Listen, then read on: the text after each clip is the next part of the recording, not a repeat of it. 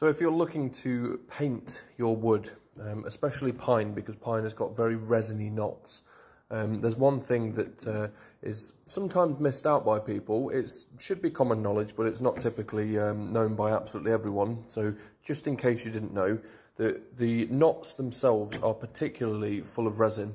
And what you'll find is when you paint them, the resin can bleed through the paint and turn yellow. And then you'll end up, after painting it, with dark patches in your paint, and it doesn't look very good at all. So one way of preventing this is by using a knotting solution. Now what it does, as you can see there, it helps to stabilize resinous wood. So what that does, it solidifies and stabilizes the resin in the knots, so then you can paint over it and you will never have any bleeding through of yellowing or staining from the knots themselves.